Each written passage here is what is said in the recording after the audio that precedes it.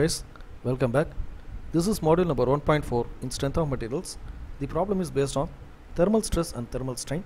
The question is asked in AU University April May 2016 like a question under regulation 2013 அதாவது CE 6306 ன்றதப்போ கேட்ட question. The question is a mild steel bar 20 mm in diameter. So steel bar diameter ds னு போறோம் and 40 cm long, there is LS, is encased in a tube whose external diameter is 30 mm, internal diameter is 25 mm. So இது என்ன மெட்டீரியல்னு தெரியல, அதனால capital D small d னு வைப்போம். The composite bar is heated through 80 degrees Celsius. Calculate the stresses induced in each metal.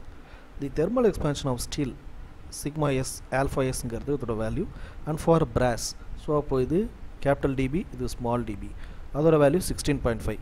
more or less உங்களுக்கு brass ஓட value தான் அதிகமாக இருக்குது. you have to keep it as negative சைடுன்னு வைக்கணும். E for steel ES அதோட வேல்யூம் E for brass அதோட வேல்யூம் கொடுக்கப்பட்டிருக்கு. ஸோ இதுலேருந்து நம்ம கண்டுபிடிக்கணும். நமக்கு எப்போ ஆல்ஃபா கொடுத்துட்டாங்களோ அந்த இடத்துல alpha into D into எல்ங்கிற formula வந்துடும்.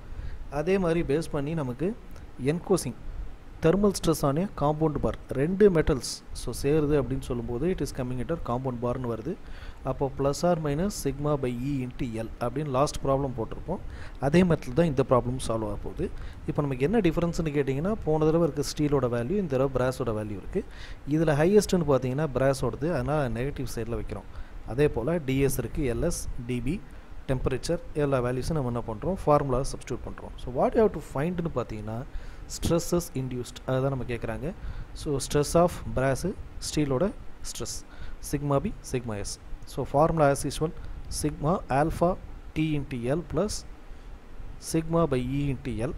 இந்த பக்கம் நெகட்டிவ் சைடு, இந்த பக்கம் பாசிட்டிவ் சைடில் வைக்கிறோம். ஸோ அதன்படி ஃபஸ்ட்டு ஸ்டெப் என்னென்னா, இங்கே டெல்டா எல்லுங்கிறத இங்கே நம்ம கன்சிடர் பண்ண முடியாது, because it is compound பாருங்கிறதுனால capital B which is equal to capital B அப்படின்னு பார்க்கும்போது ஸ்ட்ரெஸ் இன்ட்டு ஏரியா, இங்கே ஸ்ட்ரெஸ் இன்ட்டு ஏரியா. அப்போது sigma S as sigma B AB. AB and ஏஎஸோட formula பிராஸுங்கிறது capital DP small DP இருக்கிறதுனால DP square minus small DP square into pi by 4. இதில் single பாராக இருக்கிறதுனால ds square into pi by 4. இது எல்லாத்தையும் நம்ம divide பண்ணும்போது we will get 0.7 வருது. So 0.7 தான் வருதாங்கிறத if you check பண்ணிங்கன்னா கமெண்ட்ஸில் எனக்கு சொல்லுங்கள், சரிங்களா? இப்போ இதை பேஸ் பண்ணி தான் அடுத்து நம்ம ப்ராப்ளம்குள்ளே போகிறோம். ப்ராப்ளம்குள்ளே போகும்போது இங்கே அதே கண்டிஷன் தான். Alpha TL plus sigma by E into L இந்த ஆர்டரில் போடும்போது அவங்க இதோட லென்த், ஸ்டீலோட லென்த் மட்டும்தான் கொடுத்துருக்காங்க, பிராஸோட length கொடுக்காதனால you have to take it as brass length also. ரெண்டும் சேம்னு நம்ம எடுத்து LS LS LB LB எல்லாத்தையும் கேன்சல் பண்ணுறோம்.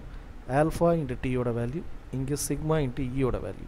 நம்ம already we know that sigma S is nothing but 0.7 sigma B. ஏன்னா ரெண்டு பக்கமும் சிக்மா பியாக இருந்துச்சுன்னா நம்ம கண்டுபிடிக்கும் போது ஏதாவது ஒரு வேல்யூ நம்ம சிக்மா பி கண்டுபிடிச்சா அதுலேருந்து நமக்கு சிக்மா எஸ் கிடச்சிடும் இல்லையா? அதை பேஸ் பண்ணி தான் என்ன பண்ணுறோம், டிவைட் பண்ணுறோம்.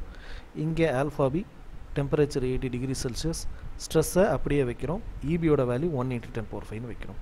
ஸோ இந்த 0.7 டிவைடட் பை 2, இங்கே 1 divided by 1.5, 1 × 10⁵.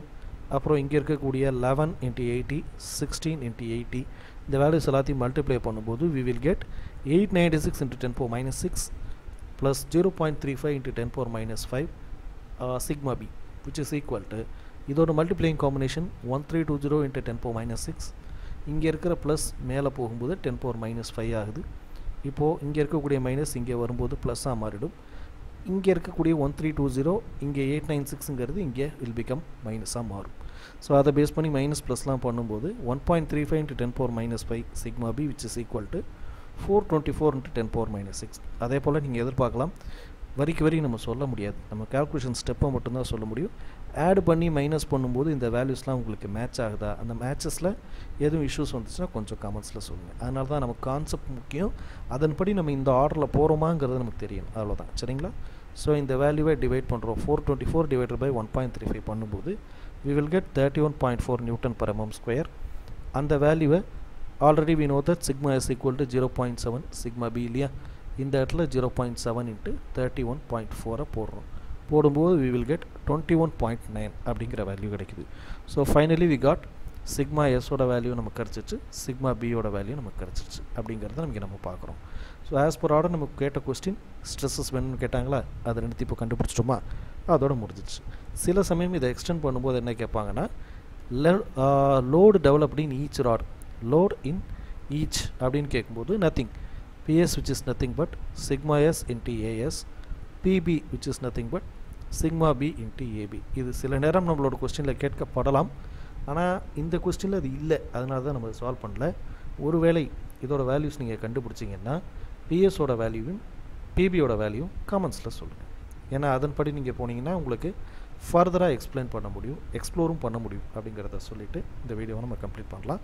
So as usual, like the content, share the content, put your comments in the comments box. Thanks for watching this video. Thank you.